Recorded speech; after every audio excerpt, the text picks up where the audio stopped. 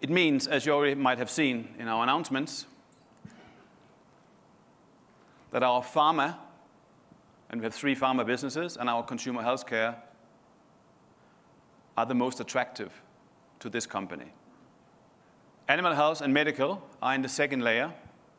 It doesn't mean they're not important. They are very important and a part of Ascendis Health family.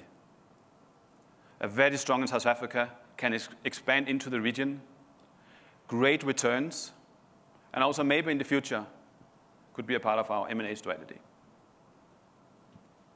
So I just want to make that crystal clear. Bioscience, we see as more non-core to the business. It's a different business model, serves different customers, and the capabilities, especially the scientific, are different to the rest of Ascendis Health.